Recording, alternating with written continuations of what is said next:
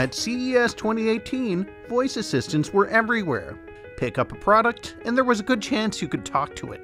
But that might put some brands in a bind. They have to choose what voice assistant to work with for their technology.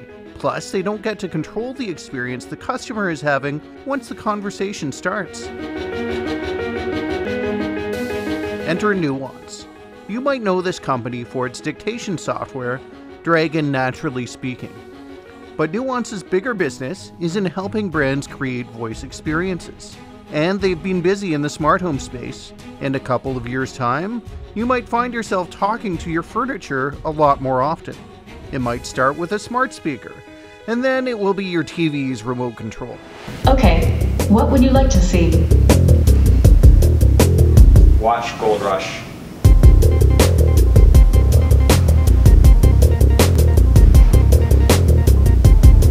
Show me movies about mountain climbing. Soon enough, you'll be controlling your lights and your locks.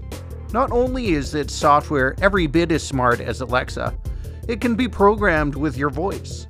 Using Nuance's hardware reference device, Dragon, we can see how a user can create a recipe that includes several devices. Create a recipe.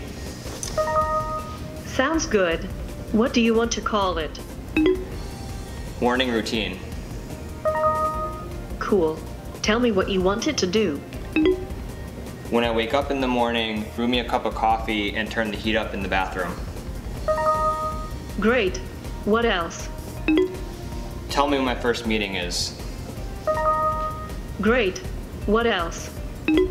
That's it. Also on display here is Nuance's cognitive arbitration feature. That's just a fancy way of saying that Dragon can listen to your request and then automatically decide what AI assistant should respond to it.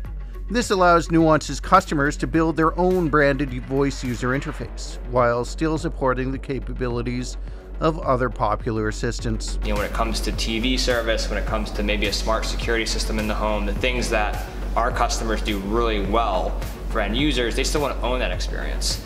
But by owning that experience, they don't want to let users miss out on some of these other services that also add value that they don't do, things that aren't duplicative with their own services.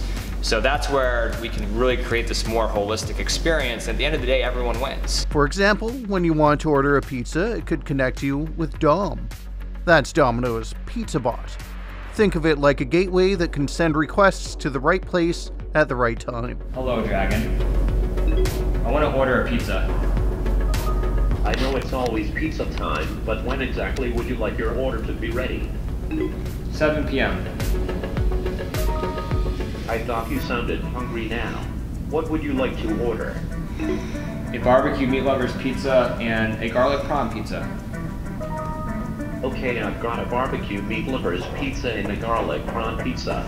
Nuance has been developing speech recognition technology for years, as well as the interpretation of that speech and what the user wants as a result of it. Now that new speech assistants are coming into the market on the consumer level, like Alexa and Google Assistant, Siri, Cortana, Nuance thinks it has a new role to play as an arbiter between those different systems, and that system is going to be embedded into all sorts of different products, like cars. Nuance has been working with top-tier automakers, such as BMW, for years. Its Dragon Drive service can act as an in-car voice assistant for drivers, and thanks to the cognitive arbitration feature, automakers don't have to decide if the driver can talk to Alexa or Google Assistant. Instead, they can talk to multiple assistants at the same time. So who knows, maybe one day you'll be driving home and you'll have a hankering for pizza. You'll just ask your car to have it delivered to your house, and Dom, the pizza order bot, will make sure it's done. Now that's the future I'm talking about. Thanks for watching All Hands on Tech. Subscribe to our channel for more videos on voice technology coming soon. I'm Brian Jackson.